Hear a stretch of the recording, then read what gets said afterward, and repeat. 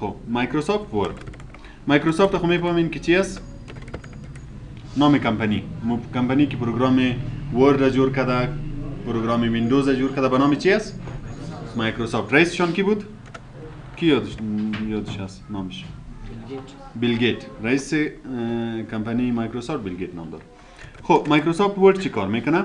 این هم اونو کار میکنه کاری که مایکروسافت ورد پید میکرد. فهمیدین؟ کارشان یک چیز است. در اون اپلیکیشن و داکومنت جور میشد، در این هم اپلیکیشن و داکومنت جور بشه. فرقشان چی است که او بسیار ساده تر بود. او پروگرام ساده متوجه باشه. بسیار یک پروگرام ساده تر بود. هر کار ما در اون نمیتونستیم. ولی این بسیار یک ادوانس است. در هر کار میتونیم. هر چیزی که به خاطر اپلیکیشن و داکومنت ضرورت است، در میشه. ولی در ورد پید نمیشه. دو بسیار خلاص باز چیزا میشد، زیاد چیزا نمیشه. و یکی از بسیار ادوانس پروگرام است. در همه چیز میشه.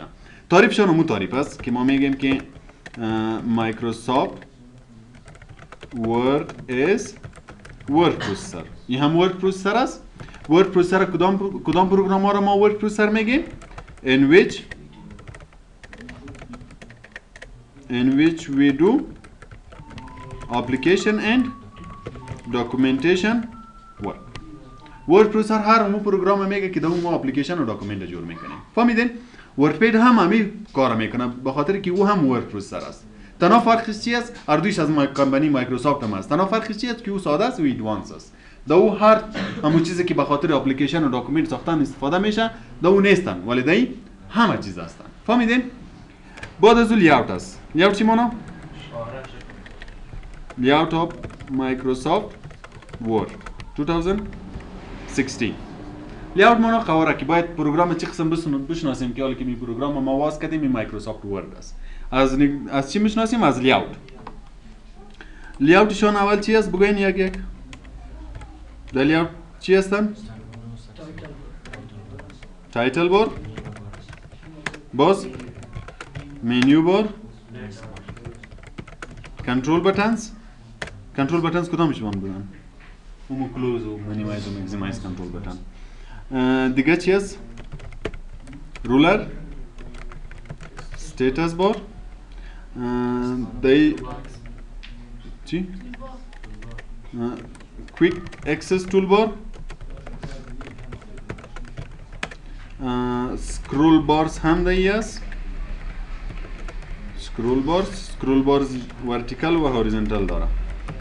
vertical horizontal. فهمیدین؟ و Microsoft file is called document. Microsoft Word که از ورد پروسسور است، مثل که ورد پید بود. وظیفه‌اش چی است که در ما اپلیکیشن و داکومنت رو میکنه.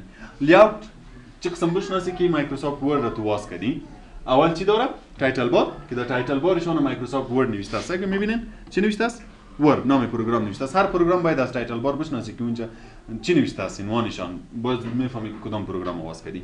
منیو بار در اینجا سکشن منیو است، هوم است، اینسرت است، دیزاین است، بسیار زیاد منیو داره. و بعد از او کنترل بتنز است که اینا بودن. رولر، یکی اینی رولر است، یکی اینی رولر است. استیتس بار کدامش بود؟ اینی که در اینجا زوم و زوم اوت و زوم این موجود است. چند صفحه است، چند لغات هنوز نوشته کردی، کل معلومات در استیتس بار موجود است. کویک اکسس تول بار اینی یک بود، در این بالا که است، اندو، ریدو، سیو که هستن. اینی را کویک اکسس تول بار میگن. و سکرول بارز اینی را میگه، این سفر که بالا و پایین میبره. میبینین؟ در این کنج که است. اینی را چی میگه؟ سکرول بار. این در هر جایی که باشه این سکرول بار میگه، در هر پروگرام که باشه یا سکرول بار میگه. بازی ورتیکال و هوریزونتال هستن. ورتیکالش عمودی، هوریزونتالش افقی. اینی که است ورتیکال است. پایین اگه باشه، مثلا این سفر ما زوم میکنیم که کلان شو. نه، ولی اینجا هم سک پیدا میشه. این رو باز چی میگن؟ هوریزونتال، افقی و عمودی. فهمیدین؟ این لیاوتشان است که از این طریق تو باید مایکروسافت ورد رو بشناسی. بعد از اوست که مایکروسافت ورد، فایل مایکروسافت ورد را چی میگه؟ داکومنت میگه. همیشه فایل ورد را چی میگه؟ داکومنت میگه. و ما براتون آیکونا رو هم نشان داده بودم که آیکون هر پروگرام مختلف شکل داره. از پینت یک رنگ است، از ورد پید دیگر رنگ است، از ورد دیگر رنگ است. چه قسم میشناسیشه؟ سیو خو یاد دارین که را سیو میکنین. یعنی رو سیو میکنیم. در کجا سیو میکنیم؟ مثلا میگم براوز فرض کو در دسکتاپ. این لوکیشن ها رو کلشان بلد شدین در ویندوز. میگم در دسکتاپ رو سیو میکنیم به نام مایکروسافت ورد 2016 سیو. ولی اگر کلوز میکنیم سعی کنیم آیکونش رو میبینیم کدامش هست؟ مایکروسافت ا. میبینین آیکونش چی داره؟ دبلیو کلان داره. میبینین هر همی قسم فایل که باشه او از کدام پروگرام است؟ از ورد است. سعی کنید که میبینی باید بفهمی که فایل ورد است، این فایل ورد است، این فایل ورد است. یعنی فایل های کلش از چی هستن؟ از ورد هستن. یعنی آیکونش این قسم می باشه و این فایل چی میگه؟ داکومنت میگه. یعنی خودش چی است؟ داکومنت است. هم داکومنت است، هم داکومنت است. فهمیدین؟ فایل ورد همیشه چی میگه؟ داکومنت میگه. فهمیدین تا اینجا؟ بعد از اون وقتی که ما برات گفتم که ورد پید و ورد اردویشان ورد پروسسر هستن، اپلیکیشن داکومنت جور میشه و ادوانس تر است. نه سعی کو یک آپشن دیگه که ادوانس خود یعنی چه قسم ادوانس است. مثلا این مایکروسافت که اینجا نوشته کردیم زیرش میبینید چه قسم لاین است؟ سرخ لاین است. سرخ لاین چی معنی؟ سرخ لاین همیشه در زیر هر لغات که اومد شما باید بفهمین که اسپلینگشان غلط است. یا سعی کنید که سرخ لاین اومده به این معنی که اسپلینگش غلط است. اسپلینگش غلط است. باز می سر از این رایت کلیک میکنی. رایت کلیک کردی اینجا سعی کو برتون اسپلینگ صحیحشان می که این قسم اسپلینگ صحیحشان هستن. باز اگر کلیک میکنی کلیکش کنید صحیحش می و سرخ لاینشان هم گم میشه. و یگان جای لاین آبی یا سبز می. مثلا من نوشته میکنم که he are a boy. این جمله صحیح است یا غلط است؟ باید چی باشه؟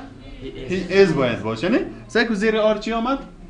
لاین آبی آمد. این به این معنی که غلطی گرامر است. اینجا همیشه ورد که است جایی که اسپلینگت غلط باشه زیرش سرخ لاین می و جایی که گرامرت غلط باشه باز آبی رنگ می. باز این سرچ می رایت کلیک میکنی و اینجا برات میگه که باید چی باشه؟ is باشه. یعنی کلیک میکنی و مو در جای آر is می. فهمیده؟ همیشه که داکومنت نوشته میکردین اگر سرخ لاین آمد باید بفهمید که اسپلینگش غلط است. اگر آبی لاین آمد باید بفهمید که گرامرش غلط است. باز سرش رایت کلیک کو اونجا صحیحش برات میگه و موش کلیک کو. در پالوی از او وقتی که سر یک لغات کلیک میکنی مثلا اینجا ما داکومنت لغات نوشته است. اگر ما سر ازی رایت کلیک کنیم اینجا به نام سینونیمز یک چیز میه. سینونیم که است لغات مشابه. مثلا داکومنت چی را میگه؟ مشابه لغاتایشان میه. داکومنت چی را میگه؟ تکست میگه، فایل میگه، پیپر میگه، اسه را میگه. مثلا ما یک لغات نوشته میکنیم که نایس. نایس خود کلگی میفهمین نه؟ آلی سر ازی رایت کلیک کو اینجا سینونیمزش ببین. چی معنی؟ گود، فاین، لاولی. اینا چی میگه؟ سینونیمز میگه. همیشه یک لغاتی که نوشته میکردین باز اگر میخواستیم که اون لغات مثلا یک داکومنت جور میکنین باید یک لغات چند بار استفاده نشه به خاطر گرامرش. نه باز چی میکنی؟ سرچ رایت کلیک میکنی اون مشابه لغاتایش میبینی. هر یک لغات که دام جمله فیت میامد اون رو کلیک میکنین. فهمیدین تا اینجا؟ ایرا میگه spelling and grammar mistake. یگان نام که نوشته میکنیم مثلا ما نوشته میکنیم که محمد قاسم. حالا بی زیر قاسم چی آمد؟ سرخ آمد. آیا غلط است؟ مایکروسافت ورد میگه که غلط است نه؟ ولی ناما رو که نوشته میکنی ناما زیرش اگر سرخ لاین بیای فرق نمیکنه. به خاطر چی؟ به خاطر که این پروگرام ورد کسی به خاطر برای خود یک دیکشنری داره. بیشتر این ما سینونیم نشان دادم یعنی این لغات رو از کجا نشان میده؟ این برای خود یک دیکشنری داره. هر لغاتی که تو نوشته میکنی این مطابق دیکشنری چک میکنه. اگر در دیکشنری بود لاینش زیرش سرخ لاین نمیاد. اگر نبود باز سرخ لاین میاد. به خاطر که در دیکشنری چک میکنه. برات میگه که آیا این در دیکشنری است یا نیست، یا آیا تو که نوشته کردی مطابق دیکشنری است یا غلط است. از این خاطر که است ناما همیشه در دیکشنری نمی باشه نه؟ باز زیرش سرخ میاد سرخ لاین میاد. باز او فرق نمیکنه. باز او را باید سرش رایت کلیک کنین. این پرینت نمیشه. وقتی که این را پرینت میکنین در پرینت نمیاد. فقط اینجا براتون نشان میده. اگر سرش رایت کلیک کنین امی قسم اگر در انگلیسی کدام لغات نزدیک بازو باشه برات میگه که امکان داره شما اشتباه نوشته کرده باشین اگر از یا کدامش انتخاب میکنین. ولی اگر میگه که نه این نام صحیح است باز اینجا چی را کلیک میکنین؟ ایگنور. ایگنور معنی؟ ایگنورش کو. صرف نظرش کو. باز مولاینش گم میشه. اگر این صرف نظرم نکنین یکی از پرینت نمیشه. فهمیدین تا اینجا؟ بس اصلا خیلی. این ریکاردینگ براتون استاپ